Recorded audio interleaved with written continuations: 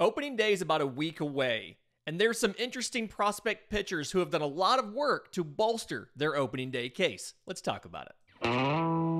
You are Locked On MLB Prospects, part of the Locked On Podcast Network, your team every day.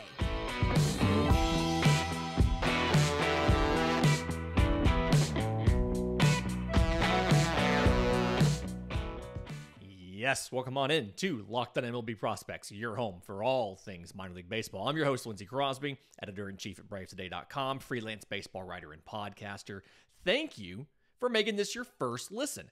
Every single day, we're proudly part of the Locked On Podcast Network, where it's your team every day. And today, we're looking at some of the prospect pitchers who have done the hard work to improve their opening day case, and one that slipped up between when I wrote this and when I recorded this. So, first guy I want to talk about, left-hand pitcher Matthew Liberatore of the St. Louis Cardinals. We've brought him up from time to time before, 2018 first rounder out of high school. Got some time in the bigs last year, not enough to lose prospect eligibility, 34 2/3 innings, but struggled a bit statistically both in AAA Memphis and in the bigs. So, 22 games started in Memphis last year. 5.17 ERA and 115 innings pitched. 116 strikeouts, so 9.1 per nine. 241 walks, 3.2 per nine, and 16 home runs allowed. When he got in the bigs last year, some spot starts here and there, 9 appearances, 7 starts, 34 2/3 innings. 5.97 ERA. with 28 strikeouts, so 7.3 per nine, to 18 walks, 4.7 per nine. The strikeouts per nine dropped by almost 2. The walks per nine went up by about 1.5, and he gave up 5 home runs. This spring, he's looked better and more effective in his, granted, small sample size of 10 innings. It's a 1.80 ERA, 9 strikeouts to 1 walk and 1 home run. Opponent quality of 7.0. Go back to Monday's show. For first segment, we talk all about the opponent quality measure and kind of how it works. But higher is better. 10 is an MLB lineup. So he played decent players in spring training. The key for Matthew Liberatore here, the improvement that we've seen in spring, and the reason why I think it's going to stick, is around his velocity. So he throws both a 4-seam and a 2-seam fastball. And last year, it sat 92, 93, could maybe touch 95. And the 4-seamer specifically got rocked last year. Opposing hitters, batting average of 364 with a slugging percentage of 673 on the 4-seam fastball. You know, he's 6'5", 200, so he's a taller, slender guy. Didn't have all of the velocity. It's a high 3/4 slot, so the approach angle's good, but the velocity wasn't really behind it. This spring, he's sitting 95 with both the 4-seamer and the 2-seamer, touching 97 or so. And so that extra velocity, that extra couple ticks in forcing velocity, to me, feel like they have made a lot of difference. Because now you have more variation between all of the different pitches. So he threw, as a reminder, you're setting guys up with these fastballs. The 4-seamer obviously would stay up in the zone. Had a little bit of cut to it, which was nice movement.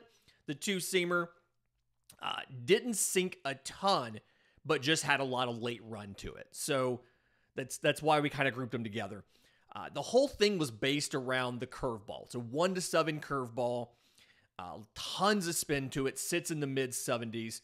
I mean, moves like 1.5 feet vertically and like 1 foot horizontally. So the kind of pitch where coming out of that high 3/4 slot from a guy who's 6'5", there's a ton of movement.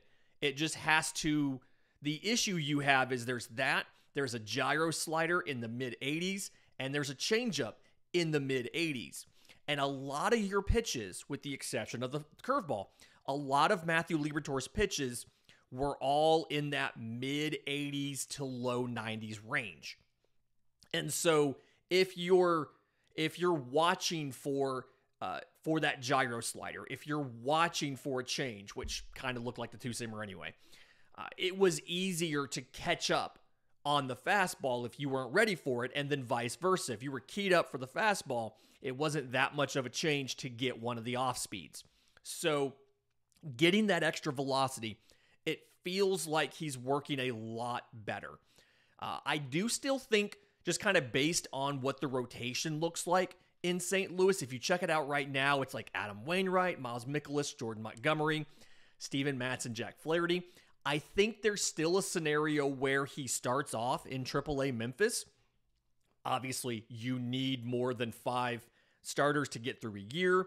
He does have Rookie of the Year odds, so FanDuel does agree with me. I think you see Matthew Liberatore in the bigs sooner rather than later, and I think he'll be more effective than you've seen in the past because of the improvement with the velocity of that fastball.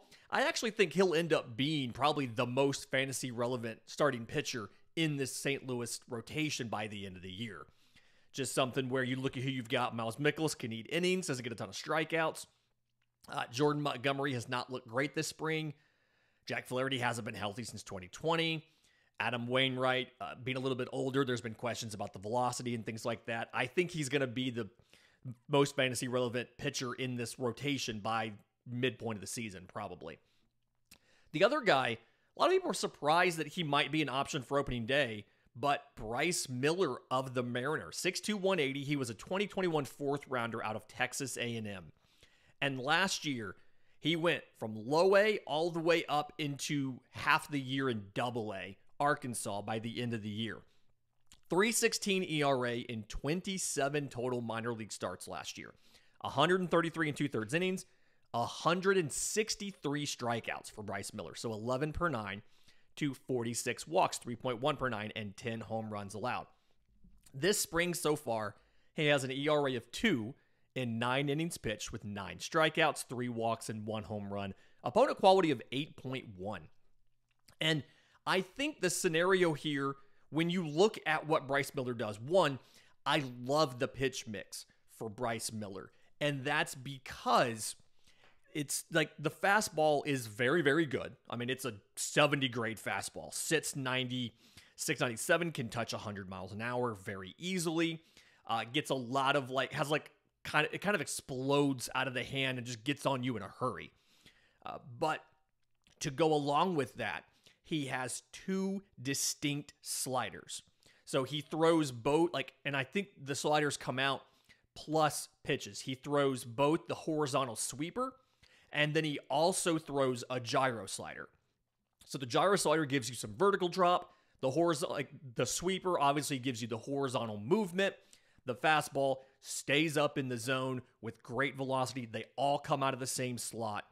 Really like that. Also has a change. Sits in the mid-80s, gives you a little bit of a different directional movement, little horizontal movement to the other side. It doesn't always control it that well. Sometimes it'll just fly out of the hand and go high up in the zone. And then a curveball that's fringy, whatever, it's fine. But he throws a ton of strikes. He's got great velo.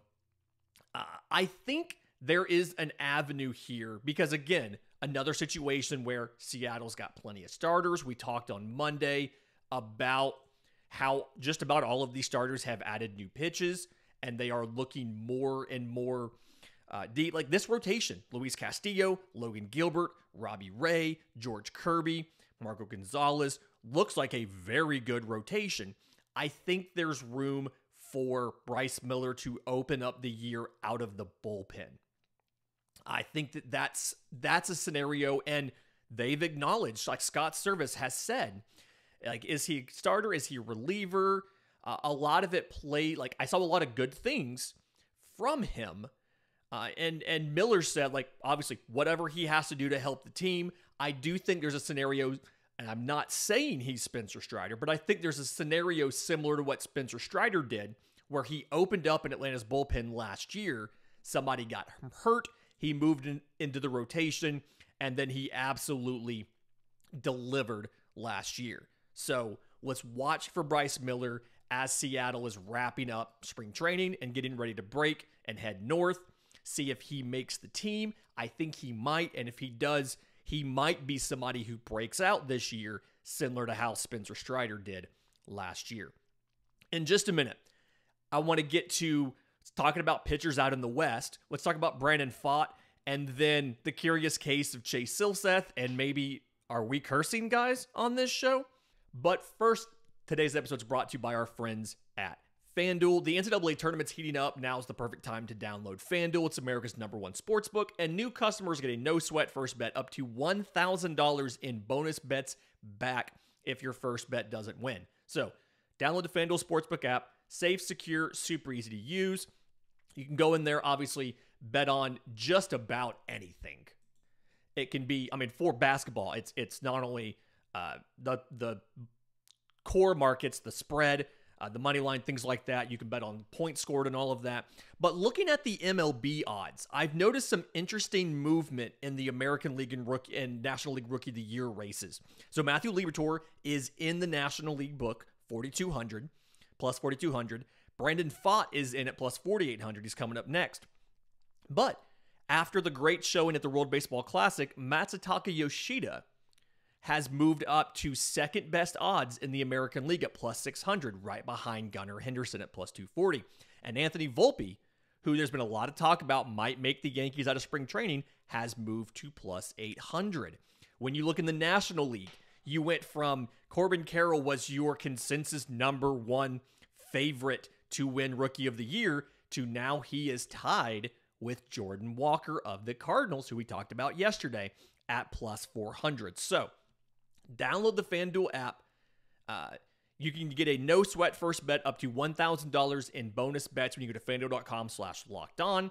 That's FanDuel.com/lockedon to learn more. Make every moment more with FanDuel, the official sportsbook of the Locked On Podcast Network. Okay, so Brandon Pfaadt of the Arizona Diamondbacks. He got sent to minor league camp. He got reassigned. So we know he's not breaking the year, breaking camp with the Diamondbacks big league team. But I've been really impressed with his spring so far. So reminder, 2025th rounder out of Bellarmine, which is in Kentucky. Made that mistake last time. 29 games last year between AA Amarillo and AAA Reno. 3.83 ERA and 167 innings pitched.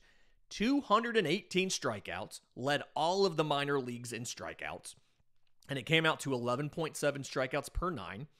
That was the most strikeouts anybody's had in a minor league season since 2001. Every time we talk about this guy, I got to mention that. It's amazing stat there. 33 walks last year, so 1.8 per 9, and 28 home runs allowed. The ball flies in both Reno and Amarillo. You leave a mistake, it is gone. So, 28 home runs, but again, he also pitched a ton of innings. He pitched, I think it was 167 innings last year, so it's actually not that bad on a home run per 9 basis. Spring training so far, 3.75 ERA in 12 innings, 15 strikeouts to 4 walks. He's given up 1 home run. But I think he's going to be up this year for the Diamondbacks. The reason he's not up right now, and they specifically addressed this, and they said it is because of tenure. There are so many guys ahead of him, young players in this system, like a Dre Jameson, Ryan Nelson, left-hand pitcher Tommy Henry. They literally, when they were asked about it, they said the words incumbency. They're already on the 40-man roster. They've already been in the bigs this year. And so because of that, they are the first options that the team is going to. But I do feel Brandon Pfaadt has the highest ceiling of any of those guys. And when you look at the rotation, you're pretty confident in the top 1 or 2. You got Zach Gallen, you've got Merrill Kelly, and then after that, you have Zach Davies, Madison Bumgarner, and then you start getting some of the kids, Dre Jameson, Ryan Nelson, Tommy Henry, all in there fighting for that 5th spot. And I think Brandon Pfaadt's going to eventually be up and be one of the better options here. So the thing here, the fastball is the star of this show. It is a plus fastball. It has both cut and carry up in the zone, which is not a very easy thing to do. sits around 90. Like this spring, instead of sitting 93, it's been sitting about 95. Can touch 97, 98. Still has a low 80s slider that's plus with that heavy, heavy sweep to it. Just tons of horizontal movement. And then the changeup is, it's called above average by a lot of places. It feels like a plus changeup to me. It tunnels really well off of the fastball and then runs arm side, so the other direction from everything else. So it's a nice horizontal game between the fastball, which is a little bit of cut, the slider with a ton of sweep, and then the changeup running to the arm side. Has a curveball, still kind of, it's one of those early in account steal strike kind of things. If he starts to throw it too much, they can pick up on the tendency and crush it. But for the most part, I think it'll be fine to kind of balance the way he has it now. And then just pounds the strike zone. And that's what it looked like in spring too, just pounding the strike zone, throwing tons of strikes. The delivery, he repeats it really well. So he's got the durability. I really feel like a lot of the projections are that he's going to be a number 3 or so. I think he could be a number 2. I really like what I see from Brandon Pfaadt. Really impressed with him. The other guy I want to talk about, and the reason why this show may be a little bit cursed, obviously the show we put out yesterday talked about Vaughn Grissom versus Braden Shoemake in the third segment for the starting shortstop job in Atlanta. Between when we recorded it and when it released on Tuesday morning, the Braves optioned both of those guys to AAA. This next guy, same issue. We put in the rundown about Chase Silseth and the fantastic job he had done this spring. And among some of the stats I had for you was 3 spring training games, 10 innings pitched. He had a 3.60 ERA with 12 strikeouts to 2 walks and 1 home run. And then Chase Silseth goes out against the Cincinnati Reds and gets absolutely destroyed. Chase Silseth had 2 perfect innings to open the outing. He only made it 3 1/3. He gave up 1 run in the third, and then he gave up 7 runs in the fourth. Just kind of lost the rhythm, was leaving a lot of pitches up in the zone, and the Reds were just teeing off on these things. And so we had him all written up. We were excited about him. His ERA in spring went from a 3.60 ERA in 10 innings to an 8.10 ERA in 13 1/3 innings. He was competing for that 6th starting spot. The Angels want to go to a 6-man rotation early in the year because they want to kind of minimize some of the workload on some of these pitchers. They feel good about Ohtani, Tyler Anderson, Patrick Sandoval, Reed Detmers, Jose Suarez.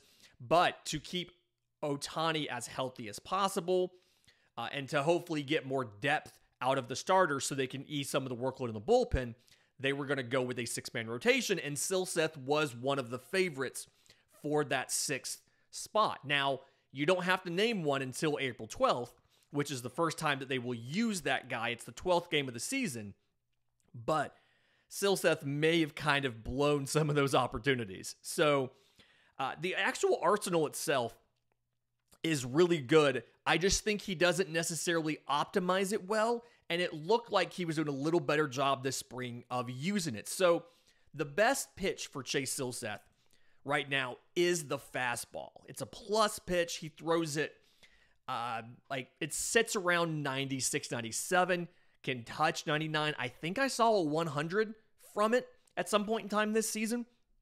And then he's got both a slider and a curveball.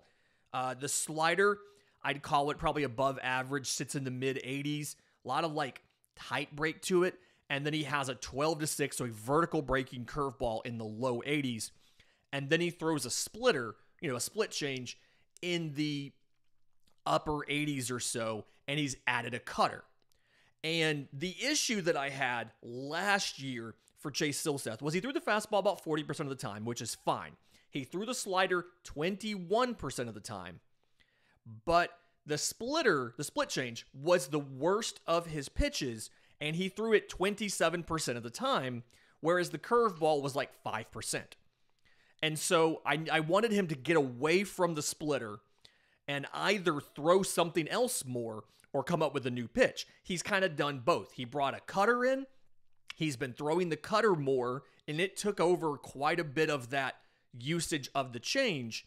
And then he upped the curveball usage some. Looked really good. And so I was excited to think, okay, it looks like he could be the sixth starter. And then again, he goes out and he gets absolutely rocked by the Reds. So probably going to start off in AAA Salt Lake. Again, you don't have to make your decision on that guy until April 16th. That's the first time you're going to use that sixth starter. So you have the ability to give him some time to get a start or so in AAA. You know, probably do one more in minor league camp and then in AAA before you have to decide on that sixth starter. But provided he can show that Reds outing was just a blip, I think Chase Silseth can be helpful to the organization this season as they try to make the playoffs. In just a minute, I want to look at at two prospects in Atlanta who are competing for the fifth starting spot. We'll do that next right here on Locked on MLB Prospects. Okay, so in Atlanta, it was kind of the common understanding and assumption that your fifth starter was probably going to be Ian Anderson. He started Game 3 of the World Series for you in 2021, struggled last year with effectiveness of the fastball, trying to command the fastball, and so guys could just ignore the fastball because he couldn't land it for a strike, and they could tee off on his fantastic changeup. He got optioned to AAA because your ERA leaders among qualified pitchers in all of Major League Baseball were Jared Shuster and Dylan Dodd. Both lefty prospects for Atlanta contending for that spot. Dodd has a 0.69 ERA. Shuster has a 0.71. So kind of came into a little bit different here. Shuster was drafted first, 2020 first rounder out of Wake Forest. 6'3", 210. Got 27 games last year between AA and AAA. 3.29 ERA and 139 in the third innings. 145 strikeouts for Jared Shuster, so 9.4 per 9. To 38 walks, 2.5 walks per 9. 18 home runs given up. One of the issues that you saw last year was his velocity wasn't the same as it was in college. In college, he sat 94, 95, could touch 97 on the fastball. In the pros, it's very much been 90, 92, maybe 93, touching 95. So it's got good carry up in the zone. It's got good cut, but the fastball just had a ceiling on it as far as effectiveness because of the velocity. Now, his big thing, his go-to secondary is the changeup. It's a plus pitch. He throws it around 80 miles an hour or so. It gets a ton of swing and miss when he throws it for a strike. And then it gets a lot of like just gross looking swings when he drops it below the zone. I really like the velocity separation between the two. Again, we're looking for about 10 miles an hour difference between the fastball and the changeup. Ideally, like at minimum, this has closer to 13 or 14 miles an hour velocity difference, but it comes out of the same slot. He also improved with his slider. It was a below average pitch. He started throwing it harder. It's now somewhere, instead of sitting 82, 83, it's somewhere around 85, 86, sometimes 87. And so it's in that middle band between the changeup and the fastball versus being pretty close to where the changeup was. The actual movement profile isn't mind-blowing, but he commands it very well. And so that's kind of why Jared Shuster was seen as a promising back of the rotation guy. Doesn't walk a ton of guys, 2.5 walks per 9 last year. Career in the minor leagues, he's around 6.8 or 7%. So doesn't walk a ton of guys. In spring training so far, he had thrown 12 and 2/3 innings, 16 strikeouts, so 11.4 per 9, to 2 walks, so 1.4 per 9, with only 1 home run. The opponent quality allowed was 7.6. His competition for that spot has come down to Dylan Dodd. 2021 third rounder out of southeastern Missouri, 6'3", 210. And last year, 26 games started between high A, double A, and a single game in Gwinnett in the regular season, AAA Gwinnett. 3.36 ERA and 142 innings pitched, 153 strikeouts, so 9.7 per 9, to 31 walks, 2 walks per 9, 10 home runs allowed. Does a lot of similar stuff to what Shuster does as far as has a fastball with modest velocity. He throws a 4-seamer to 2-seamer both. The fastball sits 92 or 93, touches 95 to 96. The 4-seamer doesn't actually have a ton of that carry up in the zone, but the 2-seamer does do a really good job of inducing weak contact.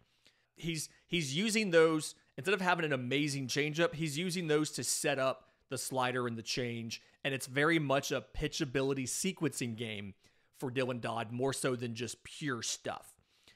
The slider is, it's average. I think it could be above average to plus. He throws it for strikes really well, and the command of it helps. The changeup, kind of the same scenario, where it sits in the low to mid 80s. I do want to see one of these pitches change. Maybe it's like Shuster where he throws the slider a little bit harder so they're not in the same velocity band, because ideally you're going to have 3 separate pitches with 3 separate movements and 3 separate velocities to make it as hard as possible for a pitcher to catch up on it. And I think that's probably the key. It looks like the slider has been a little bit harder this spring. And so I think that's kind of been the key to why he's been so effective. In the 4 games he's pitched, 0.69 ERA, 13 innings pitched, 15 strikeouts, so 10.4 per 9, better than his minor league number last year. 2 walks, so 1.4 per 9, better than his minor league numbers last year, with 1 home run allowed, opponent quality of 7.6. Either way, I like what both of these guys have done. Obviously, we trust Atlanta to develop pitching prospects. We know what Atlanta can do.